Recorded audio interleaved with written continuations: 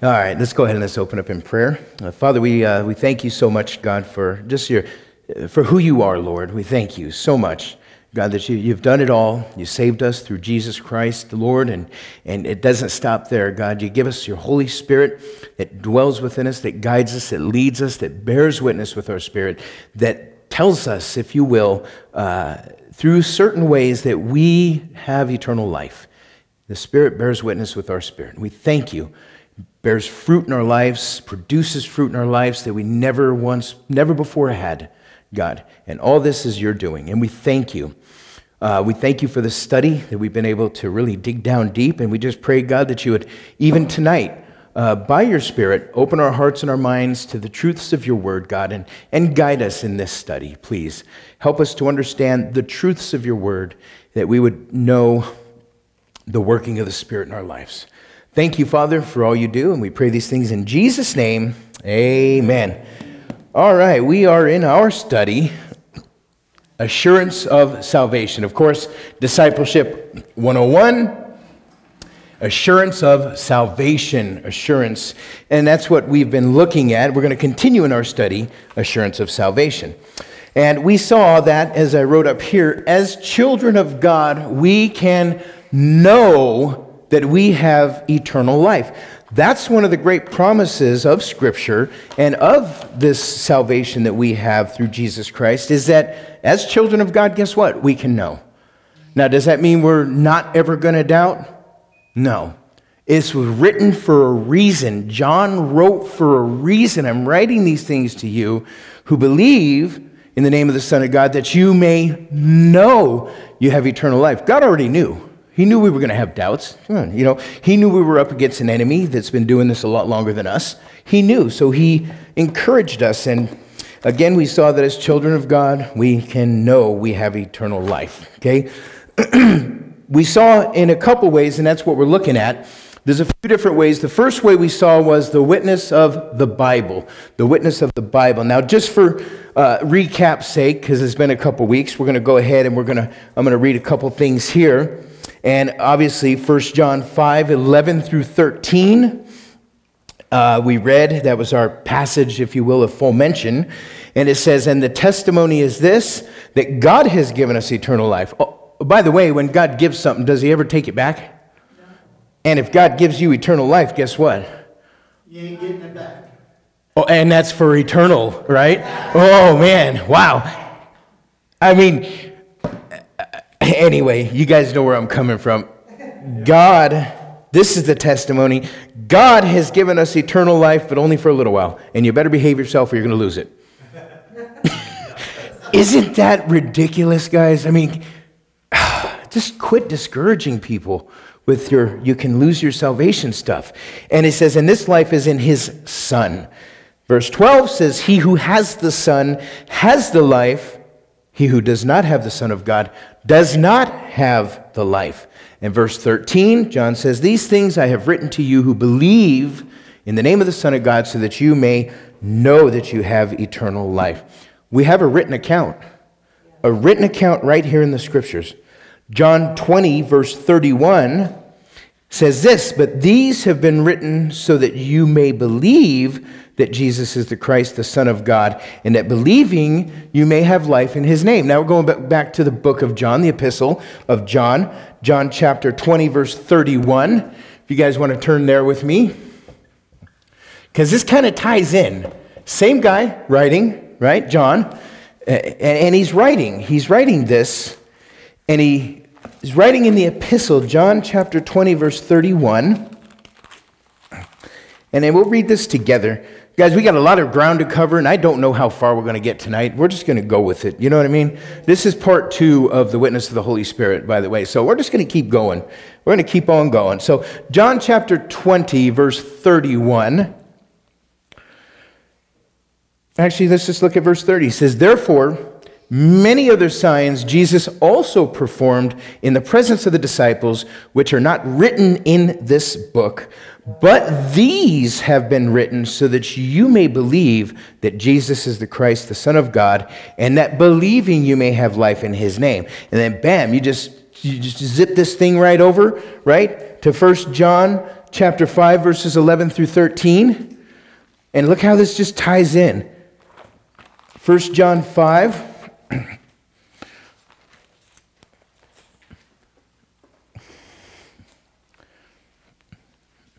And the testimony is this, that God has given us eternal life, and this life is in his Son. He who has the Son has the life. He who does not have the Son of God does not have the life. These things I have written to you who believe in the name of the Son of God, so that you may know that you have eternal life. Interesting. Let me see if I can do this in such a way that ties it all together. Not that I need to, it's already tied together, right? You guys with me on this? All right. So, but these have been written so that you may believe that Jesus is the Christ, the Son of God, and that believing you may have life in his name, right? You with me on this? He's writing, man, hey guys, these things have been written, right? They're written so that you may believe in Jesus Christ. And the testimony is this, that God has given us eternal life, and this life is in his Son. He who has the Son has the life. He who does not have the Son of God does not have the life. These things I have written to you who do believe in the name of the Son of God, so that you may know that you have eternal life. I mean, I don't know, these are pretty much written accounts, right? We're looking at what? The witness of the Bible. Who's the author of the Bible? Holy Spirit. The Holy Spirit. For all Scripture is given by inspiration of the Holy Spirit, or better said, God breathed. God breathed. Theos pneuma. Theos pneuma. It is theos, God. Pneuma is the Greek word for the Holy Spirit. It's where we get the word pneumatics. Air-driven, air-powered, air. Pneuma. He's invisible. We can't see him. Anybody ever seen the Holy Spirit? Me neither. And that's what we're going to look at too, and that's interesting. But again, we're looking at the biblical account, okay? So we have the written account, John 20:31. We have 1 John 5:11 through 13, right? We have a written account, an inspired, God-breathed written account that leads us to first believe in Jesus Christ, right? I write these things to you that you may believe in Jesus Christ, right? First, so that those who receive the account may believe that Jesus is the Christ, the Son of God, and that believing we have the life. Secondly, we have a written account, an inspired, God-breathed account of assurance that as believers, we can know beyond the benefit of a doubt that we have eternal life. And that's pretty cool, right? I mean, how awesome is God? You know, God, I just wish you wouldn't leave me hanging. I wish you would give me a sign. Speak to me, God. And you know what he does? Here you go. Here you go. There you go. That's how we're going to speak. Anyway. So 1 John 1:4 says this, these things we write so that our joy may be made complete. So we have here a written account so that even our joy may be made complete. 1 John 2:1, John writes so that we may not sin.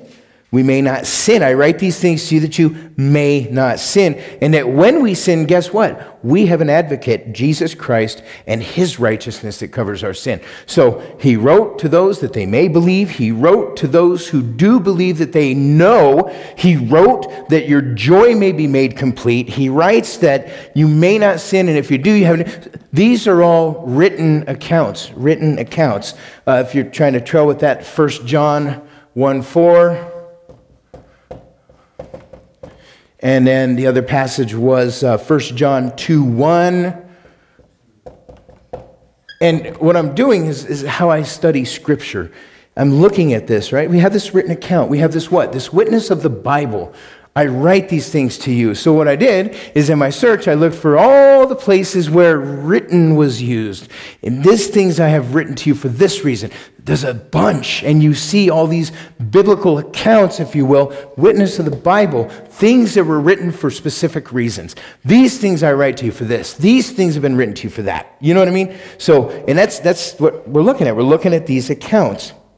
Many things are written They are recorded. They are testimonies that are given to us on our account, right, on our behalf, that we may know certain things about who we are in Jesus Christ. Who we are, right? The New Testament, two things: what to believe, how to behave. Who you are, what you believe, and then how to behave, right? That you may not sin. And if you do, guess what? You got an advocate with the Father. Praise God, Jesus Christ, the righteous. And then, of course, it's no wonder our assurance of salvation is recorded for us, that we may know that we have eternal life. Okay, that's the biblical account. I went a little further. There's a lot more there, guys. You guys with me? Right? We have a biblical account, right? That assures us that we are saved, right? All right, cool, easy enough. Then we started to deal with the next witness, and that is, number 2, the witness of the Holy Spirit. The witness of the Holy Spirit. As much as I would love to, and maybe we will, because the church needs to, we need to have, eventually, Lord willing, and we will, a very exhaustive, not because it's going to make you tired, but just a very exhaustive study on the multi and the many ministries of the Holy Spirit. It's unfortunate, but because of, I think, a lack of knowledge today in the church and of lack of these things being taught, people are so quick to jump on things and to do things and act certain ways because somebody says, look at this, God's doing a great work here, look at this, and I can't find that anywhere in Scripture. I don't see that as being anything that the Holy Spirit is behind, which then makes me question and wonder, what is going on as we talk about what in the world is going on. This is not a fruit that is produced by the Holy Spirit in the life of a believer. I can't find it, and I've looked. So we'll get there eventually, Lord willing, where we just go through and we do an exhaustive study on the ministry of the Holy Spirit. But again, we're here, and on the second one here, the witness of the Holy Spirit. And the first thing we dealt with last time was the foundation of our assurance. You guys remember that? The foundation of our assurance, which is Jesus Christ, okay? And that is Jesus Christ. Because he is our foundation, we know that we will never, praise God, be moved away from that foundation in any eternal matter, right? Because God is the one who has given us eternal life, correct? And it's only for a little while. We just got to hope that you don't mess it up in any which way. And no, of course, I'm being sarcastic. In other words, he is the reason that we are saved. And so with that, we are secure. I'm not saved on my life. I'm not saved on my merits. I'm not saved on my works. I'm not saved on my death. I'm not saved on my holding on. I'm saved by his life, his works, his death, burial, and resurrection, his holding on to me. That's what I'm saved. Last time I checked, that's pretty secure. And this is encouraging, and this we need to know. We need to have these promises as Christians, so when we are going through it, we can go, no, I'm secure. I'm good. I know I'm going to sin. I know I'm going to, do things, but I want to be like him in everything. That is how the Spirit bears witness, if you will, one of the ways in our lives. So, he is the reason we are saved. So with that, we are secure. Our salvation rests in Jesus Christ, his person and works alone on the cross. He paid the price once for all who will come to a true knowledge of him that leads to a believing faith, a true faith in Jesus Christ. Right? That's our foundation. The second thing we dealt with was the source of our assurance, and this is where it ties directly into the Holy Spirit. It is the Holy Spirit who makes us, if you will, dynamically aware of our salvation. Okay, just to be very clear, this is not done in some external, radical, irrational, or uncontrollably emotional experience that will make you do things that are not biblical. This is not a matter of shaking and baking and moving and falling on the floor and rolling around and convulsing. This is not a matter of things that are uncontrollable. Why? The fruit of the Spirit is love, joy, peace, patience, kindness, gentleness, faithfulness, goodness, and self-control. These things look all fancy and schmancy. Guys, I say this because I was involved when I was a brand new Christian with some Christian rappers, and we did some videos, and I'm in some things, and whatever the case may be, and I hung around these guys. It was awesome as a brand new Christian. I'm like, God, wow, I'm catapulted into this? Like, this is big deal, A brand new Christian, immature, not knowing, looking at the external things, and the prayer circles were just chaos. Chaos. You got a lot of people in a circle, and everybody's going off at the same time. It's like, well, and then all of a sudden, out of the corner, this is the loudest one, and then everybody's like, oh, he's spiritual. Ooh, no, that's disrespectful. And then gibberish and stuff. And guys, it's just, I went home concerned, and I had some serious concerns. And then, you see him at another show that I went to, the last one, and he's down at the front of the stage, right? And he's doing this, and he's moving, he's on his knees, and it's just gibberish, right? First off, I would never, ever try to accredit the Holy Spirit for something that is not understood. And gibberish is not understood. There's nothing, and it just that, and then gets up on the stage and explains to everybody why he does that. It's like, whoa, man. I just, very uncomfortable, and this is what is called, if you will, they attribute this to the Holy Spirit. How's your life? How's your love, joy, peace? How's your walk with Jesus Christ? So that's why this is a big deal to me, because I was in the middle of it, and I experienced it, and it's not, I'm sorry, I can't find it. I cannot find it. And it makes me wonder, because you're attributing these things to the Holy Spirit, yet I can't find it in the Bible. I'm concerned. Shouldn't I be? Shouldn't we be? I don't see this being anything of the Holy Spirit. It's coming from somewhere. There's a source behind it. It is the Holy Spirit who makes us dynamically aware of our salvation. And again, just to be clear, this is not done in some radical, irrational, or uncontrollably emotional experience that will make you do things that are not biblical. The Holy Spirit makes us aware because he awakens us internally. Ephesians chapter 2. And you were dead in your trespasses and sins. You were cut off from anything that had anything to do with God completely. You didn't know his word. You couldn't. You didn't know what it was to have his Spirit in you that illuminated the word for you, that helped you understand, that gave you a new heart. And you didn't know. You were dead. Last time I checked, dead things don't do much. Romans 8:16 says this, the Spirit himself testifies. Romans 8:16. Like I said, let's go ahead. We'll just go ahead and just flip with me to these. We'll go ahead and we'll go through them. These are great passages to know, to memorize, to just have in your, if you will, arsenal.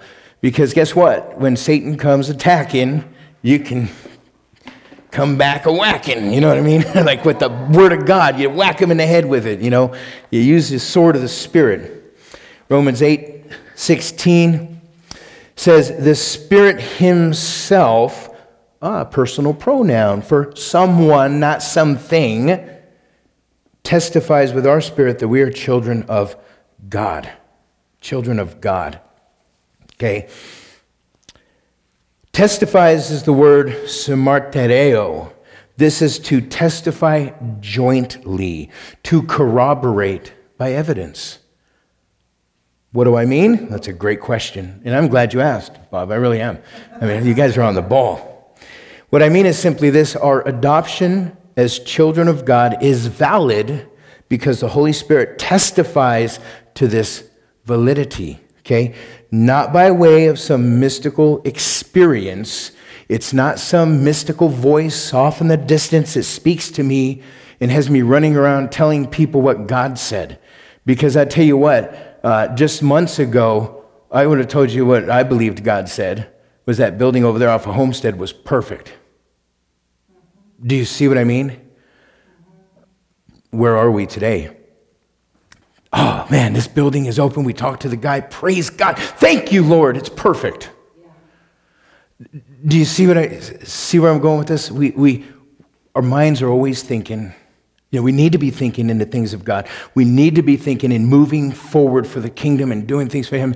But He will always have the final say. We don't know everything that God is up to. Well, first off, He wouldn't be a God worth worshiping. It is His secret will for our lives that He pans out over time. And I don't know it at the time. Faith. I trust Him. He's going to work it out, not me. So I'm not running around telling people something that I think God told me. But really, you know what it was? That Mexican food I had earlier. And I got this heartburn, right? And it's burning up within me, Yeah, God told me. No. And dare I say, to borrow the words of Paul, may it never be. May it never be. The Holy Spirit testifies with clear proofs by the fruit that He produces in my life and in your life. These things will take time. You look back. Praise God. That was the Lord. You look back and you think of things. It's always good. I encourage you, look back sometimes over what God has done.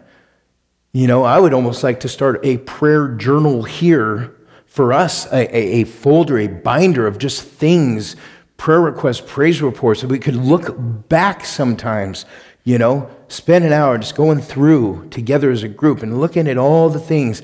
Hey, remember this prayer? Hey, there it is, answered praise. Hey, remember this? We were looking at, there it is. Wow, God, you've done so much and you're worthy, God, that we would take the time to spend in looking back at all the things. You see what I mean? All the meanwhile, the Holy Spirit is working these things in your life. I don't know, man. I'm going to be honest with you guys. You guys probably already know this.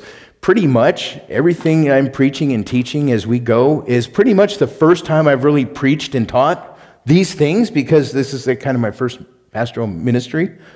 Do you see what I mean? So we're learning together, and I have to say, this last week has been crazy spiritually warfare-wise. Anybody else? Man, I hate my sin. We hate what God hates. Yes. And we should know that. Absolutely. And the more I grow in the grace and knowledge of Jesus Christ by His Word, the more, it's not the big things, it's all the things that I hate now. The more aware I am of those things, and I hate them that much more. And that's, we're growing, we're maturing, we're growing together, right?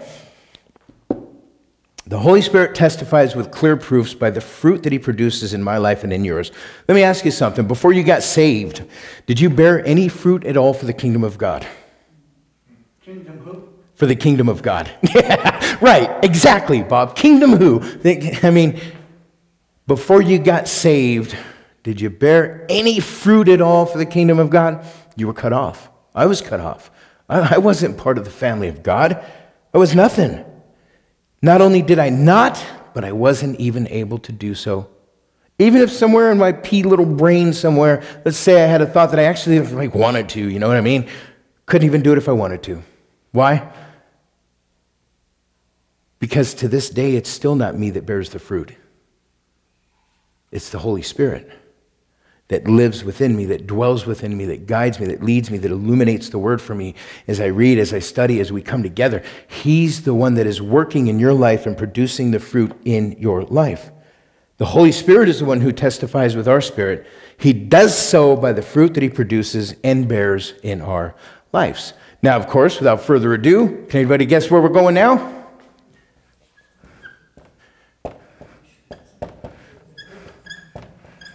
Galatians 5, 22 through 23.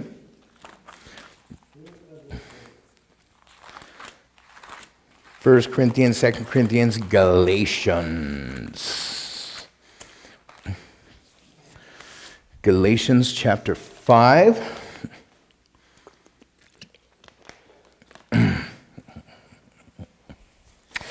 You know, and there's, I mean, like I said, one of these days we're going to do an exhaustive study on this. I mean, looking at verse 16, but I say, walk by the Spirit. You will not carry out the desires. This is really what's going on, and we've been dealing with this on Sunday on our spiritual warfare study. Putting off the old self, putting on the new self, putting off the deeds of darkness, putting on the armor of light, putting off things, putting on things. You're putting off things because these are things that are no longer acceptable as Christians. These are no longer things that the Holy Spirit allows, right? And again, we all sin. We all fall short of God's glory. The weights that drag you. They are the weights that drag you through the mud at high speed. Pam, pam, pam, pam. You know what I mean? That's a rock. Ouch. They are the things that drag you down. You want to walk by the Spirit. There are things we must be putting off, and there are things we must be putting on so that we can go on to maturity. And this takes time. This takes knowing the Word of God. So Galatians 5:22 says this, but the fruit of the Spirit is love, joy, peace, patience, kindness, goodness, faithfulness, gentleness, self-control. Against such thing there is no law. So the fruit of the Spirit, the Holy Spirit is the source of these character qualities which He brings about in the life of a born-again believer. The Holy Spirit is the source of these character qualities which He brings about in the life of a born-again believer. Again, before I was saved, I was verses 17, right? For the flesh sets its desire against the Spirit, and the Spirit against the flesh. For these are in opposition to one another, so that you may not do the things you please. But if you're led by the Spirit, you're not under the law. Now, this was me, the deeds of the flesh are evident: immorality, impurity, sensuality, idolatry, sorcery, enmity, strife, jealousy, outbursts of anger, disputes, dissensions, factions, envying, drunkenness, carousing, and things like these, of which I forewarn you, just as I have forewarned you, that those who practice such things will not inherit the kingdom of God. This was my old self. Anybody else? This was my old manner of life. But the fruit of the Spirit are these character qualities, these works, deeds, actions, characteristics, which are in exact opposition to the other things. The Holy Spirit is the source of these character qualities He brings about in the life of the born-again believer. So fruit is used here metaphorically, obviously, right? We're not talking about apples and stuff, right? It's a metaphor. It is used metaphorically to mean a few things. So there's a few ways that it's used, right? The first way it is used is that of works or deeds. And we see this in the words of Jesus in Matthew 7:16, where He says, you will know them by their fruits. Right? Grapes are not gathered from thorn bushes, nor figs from thistles. Right? So He's using this as, you will know them by their fruits, right? He's dealing with false teachers. And you will know them by their fruits. You will know them by these ways that are manifested, okay, in their lives. You will know them by their fruits. And then Jesus uses another illustration about the grapes being gathered from thorn bushes and figs from thistles. But then another way it is used is that of characteristics or character qualities. And in this context, of course, Jesus speaking of the false prophets who will come in sheep's clothing, but inwardly are ravenous wolves. And He gives us a clear, if you will, way that we can, if you will, spot these phonies. Oh, and there's a source that drives them, a power, if you will, and it's inwardly, these are ravenous wolves, but you'll know them. You'll be able to spot them. You'll be able to spot them because of the fruit, right? Here, fruit is the visible expression of power working inwardly and invisibly. Again, the Holy Spirit's invisible. He's working in us. He dwells within us. He's working, inwardly, and He's working invisibly in our lives. Also with these characters as well. The character of the fruit being evidence of the character of the power producing it. You guys with me? And I'll read that again. Here, fruit is the visible expression, okay, something I can see, of power working inwardly and invisibly. Something going on inside, there's invisibly, and there's a visible expression, okay? The character of the fruit being evidence of the character of the power producing it. As the visible expressions of hidden lusts are the works of the flesh, so the invisible power of the Holy Spirit in those who are brought into living union with Christ produces the fruit of the Spirit.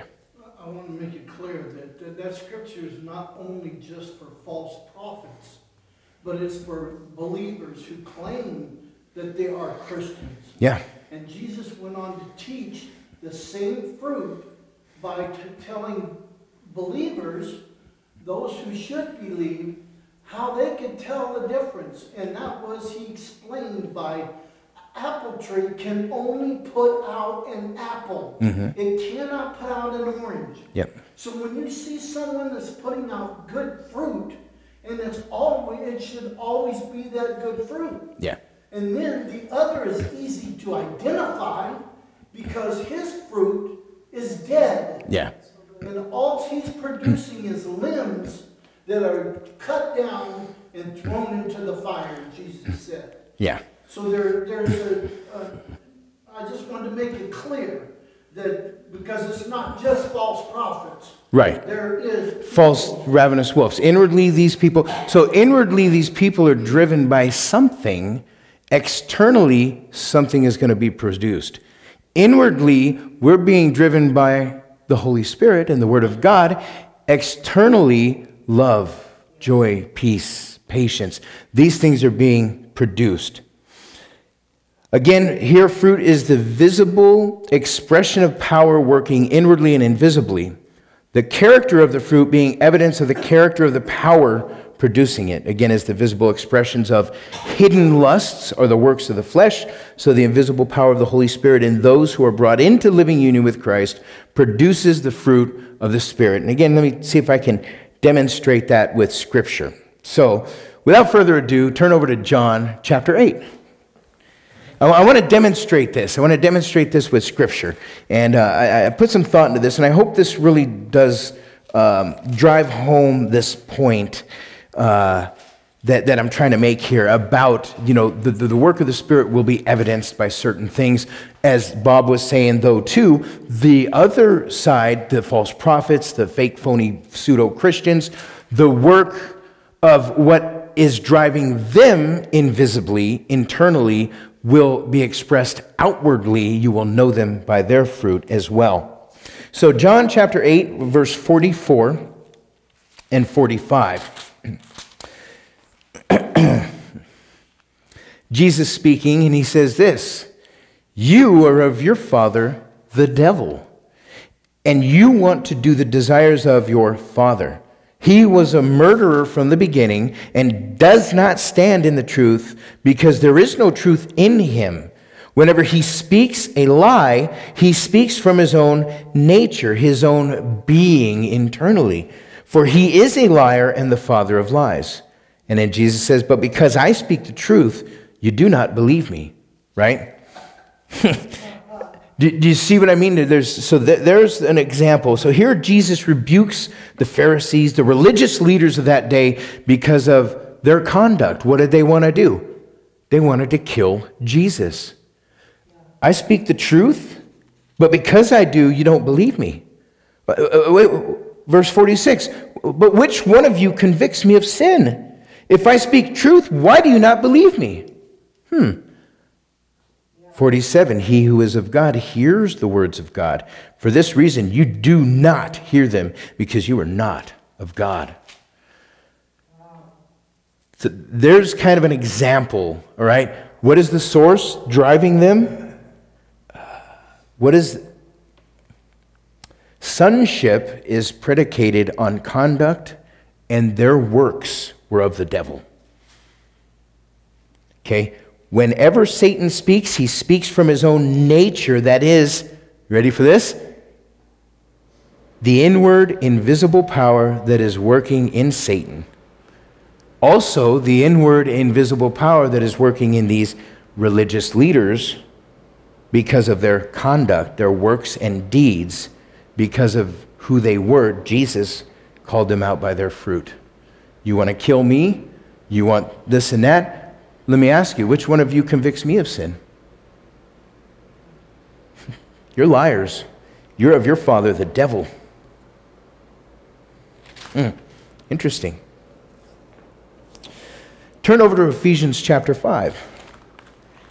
Pat's favorite book there. Ephesians chapter 5, verses 1 and 2. So we saw, okay, it's an external, if you will, thing with these religious leaders, okay? Again, their fruit was the visible expression, okay, of the power working inwardly and invisibly in them. All right? That was the expression. Now, as Christians, Ephesians chapter 5, verses 1 and 2, what does it say? Therefore, be what?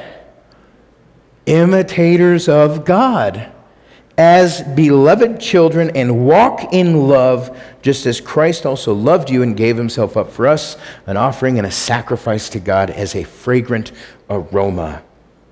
Here we are told to imitate God. As children of God, we are called to emulate our Father, okay, who is in heaven. Man, mission impossible. Dun, dun, dun, dun, dun, dun. Good luck. Well, praise God, we don't believe in luck. This is done by the inward invisible power of the Holy Spirit and is manifested by our conduct and our character qualities. Does that make sense? That biblical example, kind of.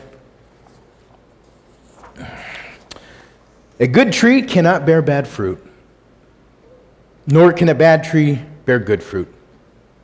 A Christian, that is, a true born-again believer, can surely sin and does. But regardless, you will bear good fruit. It is inevitable. Why? Because you're not the one bearing it. He is. He's the one who bears fruit in your life. Yes, there are things we need to put off, put on, so that we can go on to maturity. That's why we're here tonight. That's what we're doing. We're putting off things, we're putting on things, we're learning, we're growing together. We're fighting together. We're co-soldiers for Jesus Christ. And every time we come together, I don't know, if we could get a glimpse into the spirit world at this point in time, you'd see some pretty pissed off demons, I think. And I'm just saying, it's because of this right here, because of the Holy Spirit who's bearing witness with us, because of God, because of the works that he is doing here through us. Yeah. Yes, Pat? But every once in a while, that old man in us, even though we're spirit-filled, Yep. that old man will lift up his face and his head and do something that you just don't believe that you just did. Yep. So like Paul did when he slapped that high priest. You know, But he didn't know anything. he smacked the high He priest. didn't know that. And he said, well, I didn't know he was a high priest. You know, I mean, every once in a while, the old Yes. man does raise up. We got to keep him under the thumb. And how do we do that? By feeding the new man. Yeah. By actually Romans 12. Romans 12, 1 and 2. I mean, really, this is our marching orders. This is our instructions as Christians. After all chapters 1 through 11, Paul goes with this. Therefore, I urge you, brethren, literally, strong exhortation. Not only that, I come alongside of you. Please, he says, understand you are who you are by the mercies of God. And by the mercies of God, present your bodies a living and holy sacrifice acceptable to God. This is your spiritual service of worship. And do not be squeezed into the mold of this world. No. Not you, Christian. This isn't for you. You be transformed by the renewing of your mind. so that you may prove what the will of God is, that which is good and acceptable and perfect. Are you going to fall? Yeah. You get up. You get up and you fight.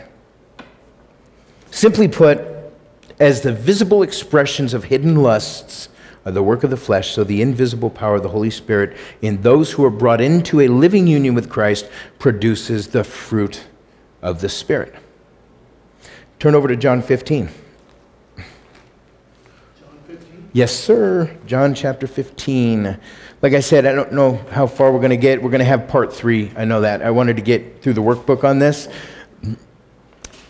But I did my very best by the power of the Holy Spirit and by God's grace and mercy to make this as clear biblically as I could. Look, I know if I can understand it, then anybody can, because I'm not that smart. You know what I mean? So I try to make it to where it's totally understand. I actually bounced it off of Deb. She's feeling better now. And I was like, listen to this. Does this make sense to you? You know, I want it to be clear. Because again, the church is so powerless, first off, because they don't pray and because they don't understand the ministry of the Holy Spirit. You got two extremes with this, okay? You got the one over here that is just, I heard the greatest term I ever heard today, charismania.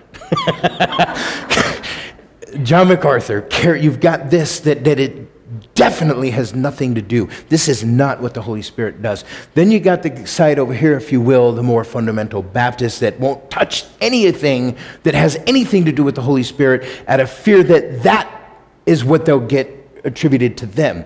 Whereas this is the day we live in. Nope, I'm not going to touch it at all. And over here, whoa, jumping around, flopping fish type of, you know what I mean, on the floor. And you can't push because of others. We always need to come back to what does the Bible say? Because you know what?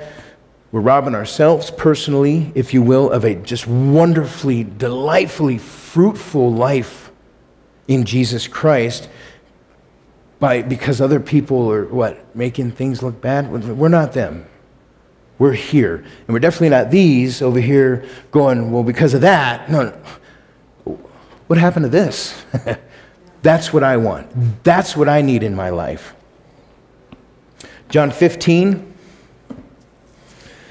I am the true vine, and my Father is the vine dresser.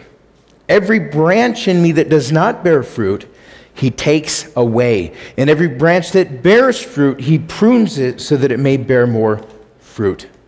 You are already clean because of the word which I have spoken to you. Abide in me, and I in you. As the branch cannot bear fruit of itself unless it abides in the vine, so neither can you unless you abide in me. Who's doing this in our lives? Thank you, Jesus. Wow. I am the vine, and you are the branches. Verse 5, he who abides in me, and I in him, he bears much fruit. For apart from me, you can do nothing. Say that again? The whole thing? No. Apart from me, you can do nothing. One more time. Apart from me, you can do nothing. If we could get that in our heads and rely on having more of a relationship with the Holy Spirit, of being able to discern and hear and see the difference between the dog jumping up and down and the person over here who's quiet and meek and fundamental, fundamental. Not really going anywhere, but they got plenty of love. Yeah. But they're not growing either. And again, the sad part is there are true born-again believers on both sides. Yes. But again, do you see what we've done tonight? You know how many verses we've gone through? You know how much work that is, putting that together? I don't want to do that much work. That's too much work. You know what? This looks good to me. I'll take it. This looks safe to me. I'm okay over here. Do you see what I mean? Man, we are called to know this word. This is everything. Is it work? Yeah. Are you going to hell? Nah. What are you going to do with your time? Man, there's only one life, 'twill soon be past, and only what's done for Christ shall last. back to John 15. Thank you, Bob, for that. You're absolutely right.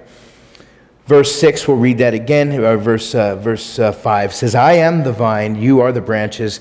He who abides in me and I in him, he bears much fruit. For apart from me, you can do nothing. Oh, and by the way, if anyone does not abide in me, he is thrown away as a branch and dries up, and they gather them and cast them into the fire, and they are burned. If you abide in me, guess what?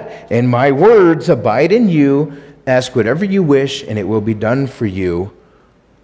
Again, I mean a car, house. No, according to the Father's will. Verse 8, my Father's glorified by this, that you bear much fruit, and so prove to be my disciples. God, I'm asking, please use this pitiful, miserable, wretched little life here to bear fruit for you, that by this you be glorified, God, and that, Lord, by my life, I prove to be a disciple of Jesus Christ. There's my prayer. New car, new house. We don't want none of that. I want to glorify God by bearing fruit, which means there's a lot of me that's got to go. Lord, teach me. I want to be more like Jesus in everything. Now go over to verse 16. Still in chapter 5, verse 16 says this. Uh-oh. What do you do with this verse? Oh, no, we're in trouble. You did not choose me, but I chose you and appointed you that you would go and bear fruit, and that your fruit would remain, so that whatever you ask of the Father in my name, he may give it to you.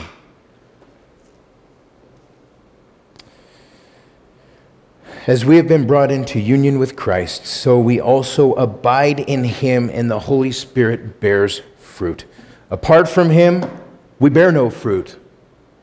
In fact, apart from Jesus, we would just be thrown away, cast into the fire for all eternity.